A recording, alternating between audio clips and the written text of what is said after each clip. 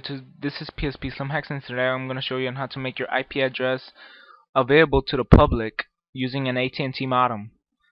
Alright, like for example, when people are playing Modern Warfare 2, if you go to private match, you're gonna see that your NAT could either be strict or open. When it's strict, that means you cannot be host, but when it's open, that means you could be host. And what that allows you to have your IP in public, that means people could connect to you to your computer or whatever applications you're in or running. Alright, first let's go to the internet browser, and you want to type in, you want to type in 192.168.1.254, and then it's gonna lead you to your AT&T modem's IP address. And currently mine is an AT&T Motorolla modem.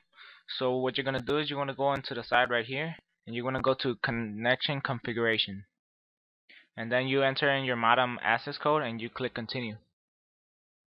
And then you're gonna go down, and then it's gonna say a very limited number of applications requires that the IP address assigned to the modem be used by a local LAN device.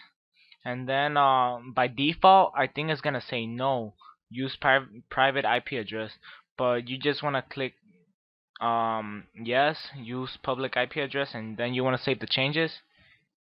And you should just in case you wanna restart your modem, or by disconnecting the power cord and then connecting it back, and you're good to go. You're sharing your IP address publicly now.